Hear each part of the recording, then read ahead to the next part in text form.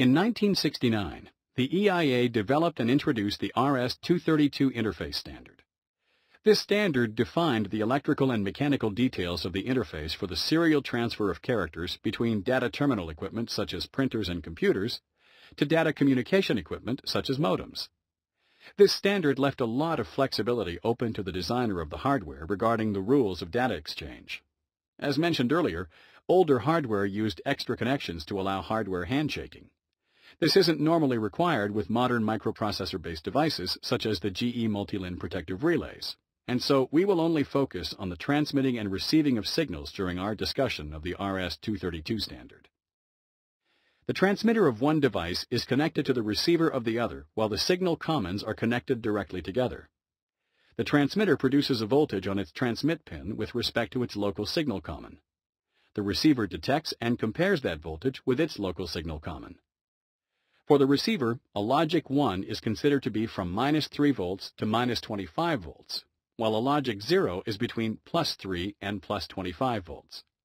An undefined signal is above -3 volts and below +3 volts. It will take some time for the transmitter's output to swing from +25 volts to -25 volts. This delay is called the slew rate and is one of the factors that limit the maximum transmission rate. RS-232 is susceptible to noise at higher baud rates. The signal common tends to be capacity or directly coupled to ground, while the receive wire is connected to the receiver high impedance input. This conductor acts as a big antenna. The longer the conductor, the higher the probability that electromagnetic lines of radiation from sources such as a motor start can induce a voltage on this wire. This could superimpose a voltage that changes a logic 1 voltage level to a logic 0 voltage level, or vice versa. Hence, this type of communications link is only considered reliable over relatively short distances, approximately 15 meters or less, at lower baud rates, 19.2 kilobits per second or less. The RS-423 standard is similar to the RS-232, but with the following improvements. A logic 1 is between -3.6 to 6 volts DC, and a logic 0 is between +3.6 to 6 volts DC. This reduction in the magnitude of voltage range allows the transmission of data at higher rates. The other improvement is that the transmitter's current rating has been increased to permit up to 10 receivers. The result is that RS-423 permits reliable communication up to 1,200 meters with data rates of up to 100 kilobits per second. The objective of this lab is to establish an RS-232 LAN connection to a GE multilin protective relay. The equipment required for this lab is as follows: one GE multilin SR protective relay, a computer with an RS-232 serial port and loaded with either the SR or UR configuration software, and a serial cable configured for either 9-pin or 25-pin computer ports. We'll begin by connecting the cable between the RS-232 serial port of the computer and the front RS-232 port of the GE multilin relay. The first step in using the setup program is to configure the communications to allow us to talk to the relay. We will do this by selecting the Device Setup button located above the online window on the left side of the screen. In the window that appears, you will see the panel on the left-hand side showing the text, "Please add a site." This indicates that no sites or devices have been set up for communications. First, we need to add the site that will contain the relay.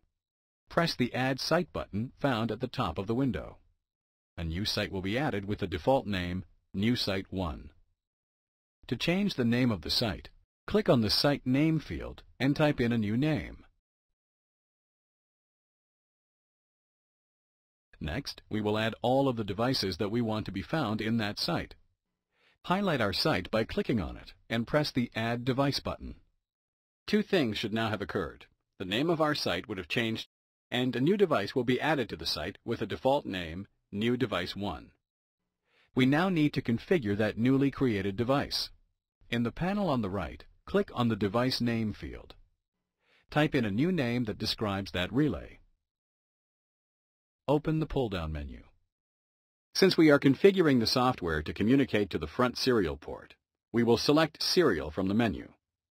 The Modbus slave address entry is used to identify which slave device we want the software to communicate to on a LAN which supports multiple slave devices. The front port ignores the slave address. For this reason, we can leave the Modbus slave address to the default of 1. In the COM port field, select the communication port of your computer that the serial cable is connected to. The COM port that we are using is COM1. Therefore, we will leave this at the default. The baud rate is user programmable. In this example, we will set it to 19,200. The order code and firmware can be read from the relay itself to fill in the last two fields. Press the Read Order Code button. Press the OK button. You have now configured the software to communicate to an SR relay. In the following steps, we will show you how to configure the URPC program to communicate with the UR relay over an RS-232 serial connection.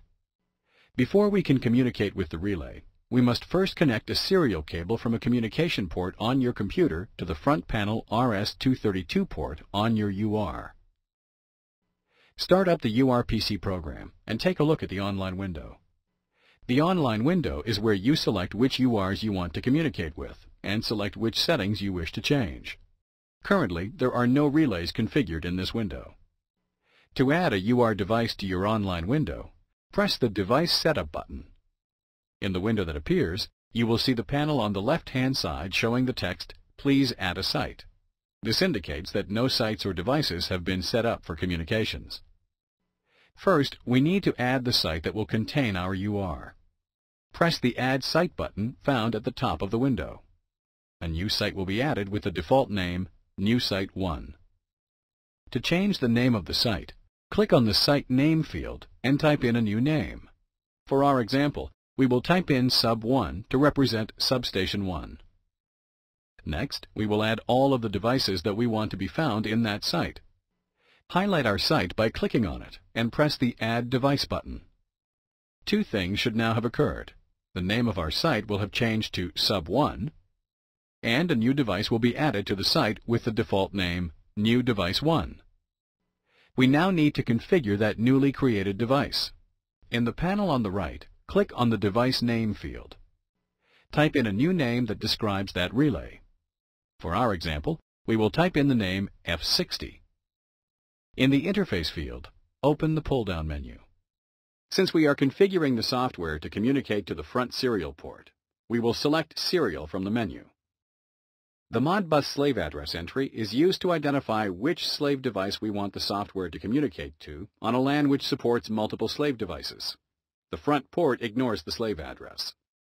For this reason, we can leave the Modbus slave address to the default of 1. In the COM port field, select the communication port of your computer that the serial cable is connected to. The COM port that we are using is COM1. Therefore, we will leave this at the default. As mentioned before, the baud rate of the front panel is always 19,200 bits per second, so select 19,200 from the baud rate pull-down menu. The order code and firmware version of your UR can be read from the relay itself to fill in the last two fields. Press the Read Order Code button, and URPC will automatically retrieve this information and enter it in the appropriate fields. Press the OK button. In the online menu window, you will now see that a site called Sub 1 has been added to the menu. Expand this menu by double-clicking on Sub 1. You will now see a listing of the device called F60 that we created in the previous steps. Double-click on F60 to further expand this device, and you will see a menu tree that allows you to configure and monitor all of the functions of your UR. You have now completed configuring URPC to communicate with a universal relay over the RS-232 serial connection. The next physical standard we will look at is RS-485. Up to 32 devices are connected together in parallel or daisy-chained using a two-conductor cable that is terminated at either end in the characteristic impedance of the cable. It's important to correctly terminate the cables to ensure data is received error-free. It's left up to the device manufacturer to specify how the cables are terminated. Each cable in the LAN is referred to as a segment, with the maximum segment length being 4,000 feet or 1,200 meters. The conductors are at no electrical potential, meaning they are not connected in any way to ground or signal common. A common term used to describe this is to say that the conductors are electrically floating. Let's look at the connection of several GE multilin relays and a computer to an RS-485 LAN. Note that for this example, the recommended cable, Belden 9841, is terminated at each end with a series network. As mentioned before, it's important to correctly terminate the cables to ensure data is received error-free. This series network consists of a 120 ohm resistor and a 1 nanofarad capacitor. The computer's RS-232 port should be converted to RS-485 with an optically isolated RS-232 to RS-485 converter such as the GE Multilin F485. It's important to electrically isolate all devices from each other to reduce potential equipment damage.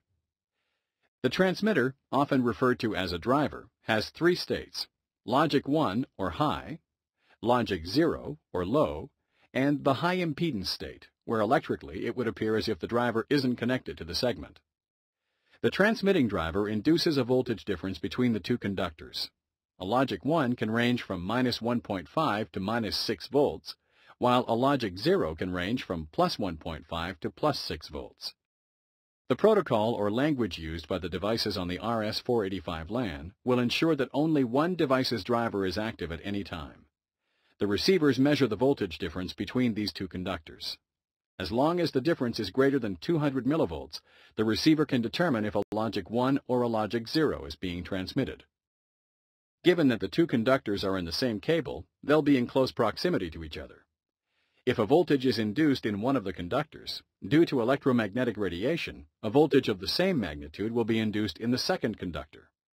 The voltage difference between the two conductors will, however, remain the same. Since the receiver works by detecting the potential difference between the two conductors, in theory, the receiver will still be able to receive the data. This can be imagined as the logic 1 and logic 0 bit states of each character riding on top of the noise signal. This allows RS-485 communication LANs to communicate successfully at higher baud rates and longer distances than can be accomplished with RS-232 or RS-423 LANs. There are many circumstances under which it is highly recommended that sections of the RS-485 LAN be isolated from each other to provide reliable operation. As mentioned before, isolation is important for reducing potential damage to equipment and ensuring data is received error-free. Three of the most common situations where isolation is highly recommended are: when sections of the LAN are situated on different ground planes, as may be the case if sections of the LAN were located in different buildings; when there is a long distance between groupings or clusters of RS-485 devices; and when more than 32 devices must be located on a single RS-485 LAN. By using two GE Multilin F485 converters, the required isolation can be achieved. Both F485 converters are configured to convert the signals between RS-485 and fiber. The fiber optic cable, being an insulator, provides the necessary isolation. Before proceeding further, this is a good point to examine the GE Multilin F485 converter.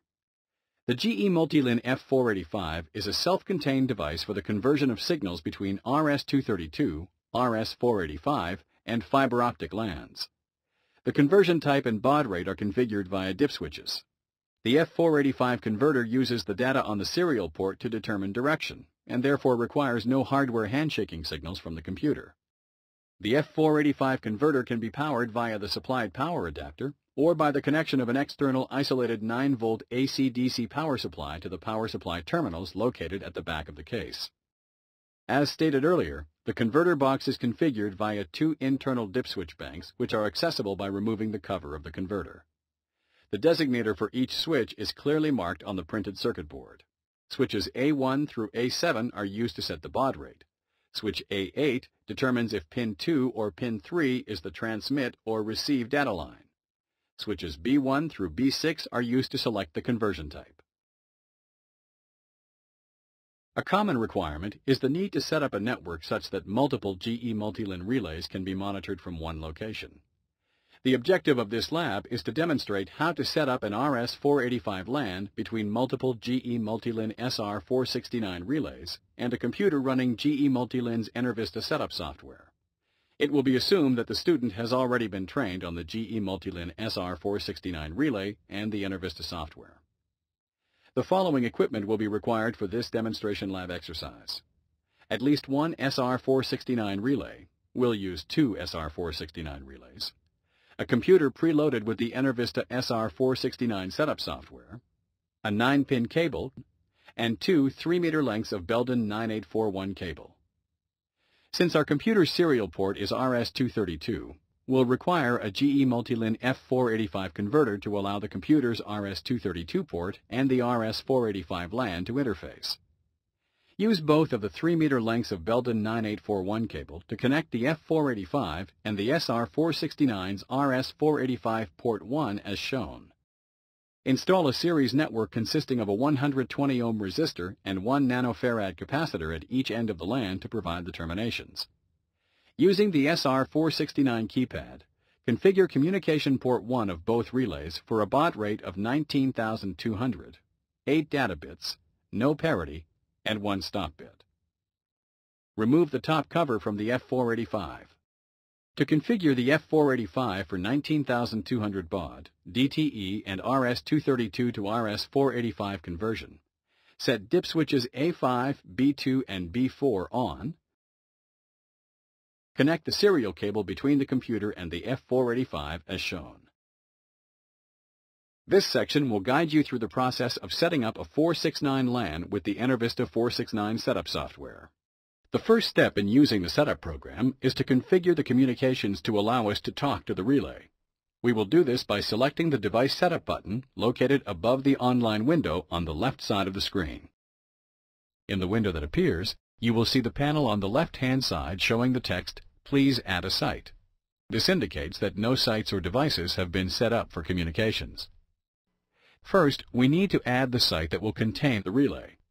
Press the Add Site button found at the top of the window. A new site will be added with the default name, New Site 1. To change the name of the site, click on the Site Name field and type in a new name. Next, we will add all of the devices that we want to be found in that site.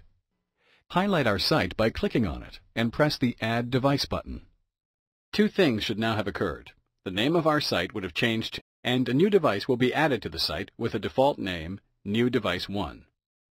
We now need to configure that newly created device. In the panel on the right, click on the Device Name field.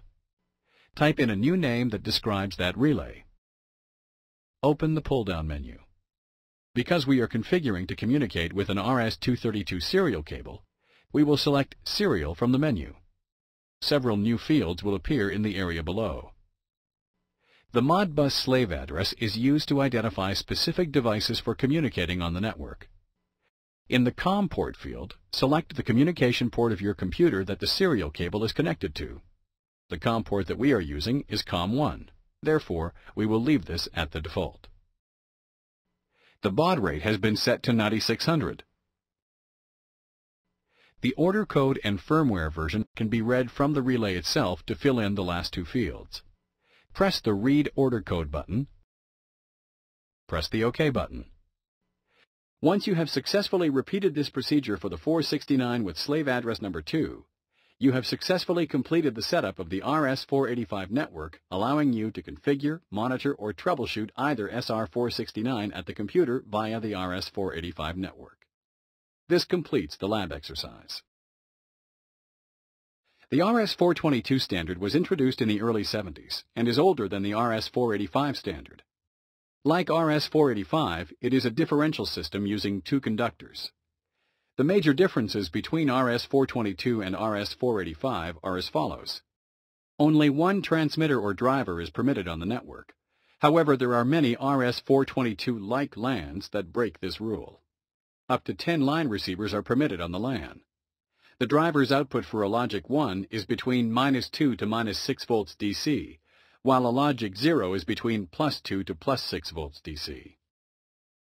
As with RS-485, in an RS-422 LAN, the receivers measure the voltage difference between the two conductors, and as long as the magnitude of the signal is greater than 200 millivolts, the receiver can determine if a logic 1 or a logic 0 is being transmitted.